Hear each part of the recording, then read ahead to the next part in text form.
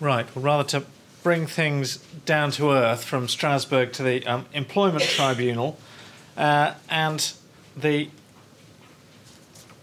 rather disappointing comments of Lord Justice Mummery saying that, well, really, human rights doesn't add anything very much to the numerous detailed and valuable employment rights conferred on workers. So this could be a very short talk if he's right in total. And, of course, he is right in part because there's nothing more irritating to a court or an employment tribunal than trying to crowbar in a human rights argument where there isn't one. But human rights points arising as they do in a minority of cases, but an important minority of cases, are very significant in those which they do. And John's absolutely right to say you can't be an employment lawyer or any other kind of lawyer without knowing your way around the convention. So what we're going to try and do this evening is something of a whistle-stop tour around some of the significant ways in which the convention affects employment litigation in the UK. We can't do all of them because there's an awful lot of it. I'm going to talk about just a couple of parts. First of all, some of the general ideas about how the Human Rights Convention operates, in particular in the Employment Tribunal. I'm also going to say a little bit about national security and how cases which involve national security are dealt with. And I'm then going to hand over to Nikki. I may come back with a few words on Article 10 if we have time, but we'll see how the timetable goes. So to start with, a little bit of revision, which never does any harm. The Convention, of course, is incorporated into domestic law by the Human Rights Act, and it's given effect in two ways. Firstly, the obligation under Section 6 to act in a way that is compatible with human rights. That is an obligation which binds, of course, public authorities, and public authorities only. And individuals can bring claims against public authorities under Section 6. But while there's no right to bring a claim against a private individual or organisation, you will, of course, be aware that Section 3 requires that legislation is, so far as possible, interpreted compatibly and read and given effect in a way that's compatible with Convention rights.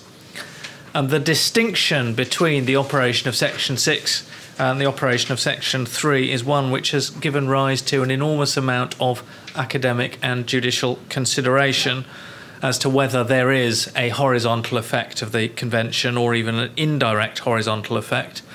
But you'll be relieved to know that I'm not going to go into the academic discourse this evening. I'm going to try and focus on more practical things. If you want to know the answers to those difficult questions, I suggest you speak to John afterwards, because I'm not sure I understand them. Let's have a think about the basics instead. The relevant articles, or the articles which are most likely to be relevant: right to a fair trial, right to respect for private and family life, freedom of thought, conscience and religion, freedom of expression, freedom of assembly and association, and the prohibition of discrimination. I think Nikki's going to talk in particular about Articles 6 and 8. I may talk about Article 10. Ben's going to talk about Article 11.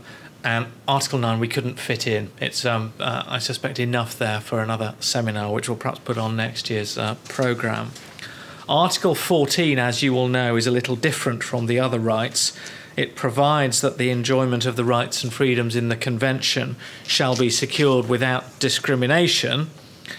And as you will be aware, that means there is no freestanding protection against discrimination, but only where one of the articles is engaged. So not necessarily that there's been a breach of another article, but that we are within the subject matter or the ambit of that article. Article 14 gives us all sorts of different grounds, which are not the same, of course, as the protected characteristics under the Equality Act. They are broader. We've got all sorts of slightly different things in there, including, for example, property, birth, and other status covering all sorts of things, but not absolutely everything. It has to relate to a personal characteristic, so a characteristic of the individual rather than their circumstances as applied to them. An easy example, illustration of that is the case of Clift, which is mentioned there, which was a case about whether being sentenced to a sentence of life imprisonment as opposed to having a determinate sentence was a personal characteristic which could amount to other status. And the court said it wasn't. So it has to be something about you rather than the way that you're treated. So how does that work in the employment tribunal? It's well established, of course, that the ET may have to take human rights points.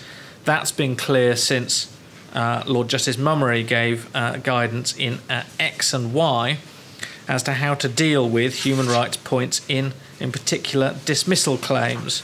And we've got a structure which we've been offered by the courts as to how to think about it. And it's a really useful framework if you have a case where you think there might be a human rights point here. Should I run with it? So there's a series of questions to be asked. Do the circumstances of the dismissal fall within the ambit of one or more of the articles of the Convention? So, for example, is the reason for the dismissal something to do with the personal life of the individual? Might there be an Article 8 point? Is it to do with freedom of expression, which you might get in a whistleblowing case? If they do, does the state have a positive obligation to secure enjoyment of the relevant right? If it doesn't, it's unlikely to affect the outcome. But if it does, then one has to go on to think about justification. So we know, for example, that rights of confidentiality might limit rights of freedom of expression.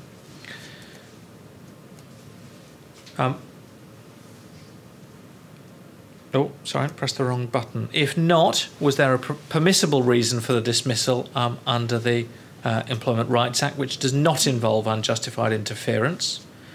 If not, dismissal will be unfair for the absence of a permissible reason to justify it.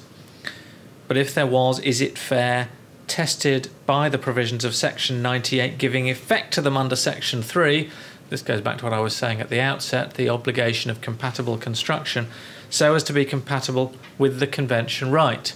So a dismissal can be unfair simply because it's a breach of the Human Rights Act if you read Section 98 in the context of Section 3 of the Human Rights Act.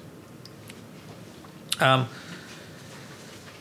I then move on to national security. I got this picture because this is what I tell my kids is what my day-to-day life is like. It's very exciting in the Security and Vetting Appeal Panel, I can tell you.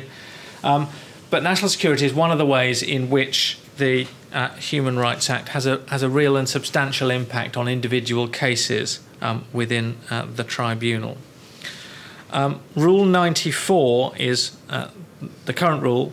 It's referred to in a lot of the cases the Rule 54 procedure, but the new rule is Rule 94. It provides that a tribunal can conduct all or part of the proceedings in private, so far so relatively uncontroversial, can exclude a person from all or part of the proceedings, that includes the claimant, and or take steps to conceal the identity of a witness in the proceedings, which may mean that the claimant is not entitled to know who is giving evidence against him.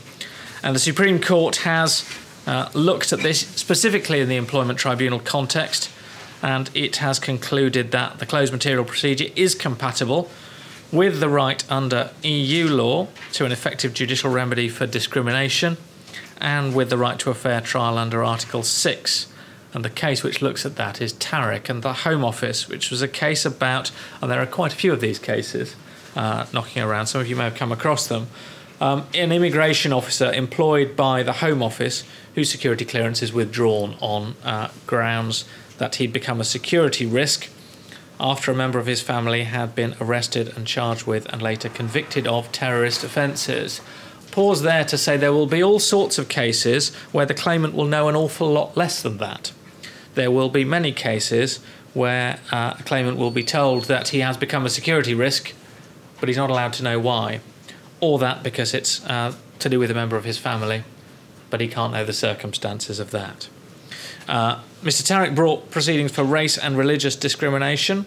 The Home Office got Rule 94 orders for the whole of the proceedings to be in private and for the claimant and his representatives to be excluded from part of the proceedings. And what the Supreme Court said was there needs to be a balancing exercise between, on the one hand, the public interest in national security, and on the other hand, the individual's rights under Article 6. I would add to that the public interest in justice being done in public as well. And what the court did was to look at the way in which closed material procedures have operated in all sorts of different contexts.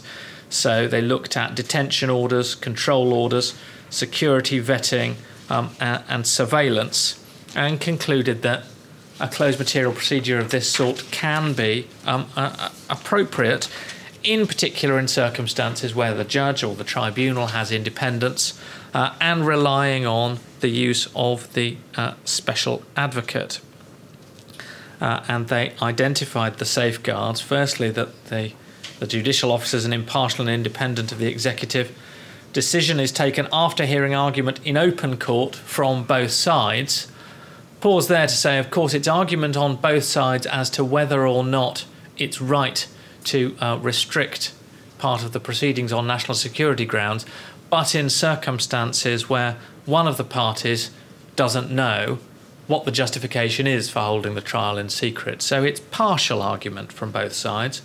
The third matter which they relied on was the presence of the special advocate, which of course makes me feel fantastically important, but it's rather different from the reality in circumstances where the special advocate can't actually talk to the client after a certain point in time. The decision is kept under review as the case proceeded, and that is important for anybody involved in a Rule 94 procedure, which is to say that quite often a case develops and it becomes clear that matters which it was thought were going to be giving rise to difficulties such that a witness might need to be heard in closed, don't in fact, because the subject matter and the focus of the trial is slightly different. And you'll all have come across trials where you think the big issue is issue A, and in fact you end up spending quite some time talking about issue B instead. And it may well be that one can say at that point, hang on, we don't need to have this witness in closed anymore. And that's partly the role of the special advocate, but it's also the role of the open representatives as well. You will have gathered from some of the comments I've made as we go along that I have some scepticism as to how effectively this can work. Scepticism born not only out of issues of principle, but also out of personal experience. In terms of the way that judges look at this, it seems to me that they are briefed and trained to the effect that they need to take very seriously what they're told by the minister or security services or whoever it may be, and rightly so. But it makes it very difficult for a judge who is told by the respondent, as it usually is, that there is a particular concern to say, well, I'm not satisfied of that, particularly where the threshold is set so low. The question is whether it is expedient, and that I'm sure is a word which was chosen with care, not whether it's fair or necessary or right or proper, but whether it's expedient, whether it will be useful in effect in the interests of national security. And it's a procedure which plainly is less than ideal. How does it work in practice? Well, the starting point is that the rules provide that all hearings in the tribunal take place in public, subject to Rules 50 and 94, which do provide for restrictions. And the leading case on when the restrictions should be put in place is the judgment of Mr. Justice Underhill, as he then was, sitting in the EAT in a case called AB. And there's a great long screed of comment there, which I won't take you all through now. But it talks about striking a balance between, on the one hand, the seriousness of the prejudice to national security, and on the other hand, the degree of infringement of the principle of open justice involved on the other hand. And fairly sensibly he says that the more serious the infringement of the principle, the greater the prejudice or risk of prejudice to national security needed to justify it. So it's one thing to say there should be reporting restrictions on a case. It's another to say that a claimant should be excluded from the whole of it. And the arguments of the state will need to be correspondingly stronger in those circumstances. What the judge says at the end of the judgment is that tribunals can and should not abdicate their responsibilities to make the necessary assessment whenever national security is invoked. But on the other hand, the courts have said repeatedly that it's very difficult for them to interfere with the judgment of a minister. So it's a very difficult position that the judges find themselves in. The latest word on the topic, which I'll end with so far as this part of the talk is concerned, is the decision of the Court of Appeal in Guardian News and Media Limited and AB, which came out 3 or 4 weeks ago. At least came out in part. We've been given summary judgments so far. We're told that we're going to get detailed judgments, although how much of that will be in open and how much not, we don't yet know. It's a criminal case, of course, but we've seen already from some of the examples that I've given you that judges in employment cases will read across, and that's certainly what happened in Tarek, from other jurisdictions or other parts of the jurisdiction to identify what the proper principles are. And the restrictions which were thought to be appropriate in this case can only strengthen the views of tribunals that it is acceptable to make fairly significant inroads into what perhaps has been taken for granted until now. So, at first instance, Mr. Justice Nicol ruled the whole trial should be in secret. The Court of Appeal modified that somewhat, but only to a degree, so parts of the trial may be heard in public, swearing in of the jury, the reading in of the charges, part of the judge's introductory remarks to the jury, and at least a part of the prosecution's opening address, the verdicts, and some of the sentencing remarks, which you may notice misses out all of the important bits. What you don't have, just by way of example, are the prosecution case and the defence case, which, of course, are the key aspects in understanding whether the trial is conducted fairly. There will be transcripts kept, but there will be very limited access to them. There will be some accredited journalists. I'm not clear entirely what accredited means, who can be present, although naturally there will be restrictions on what they can report. What there won't be, and what does exist in some other jurisdictions I know, is anybody there by way of an expert observer to satisfy themselves or to satisfy the public that the operation of the trial is being conducted fairly.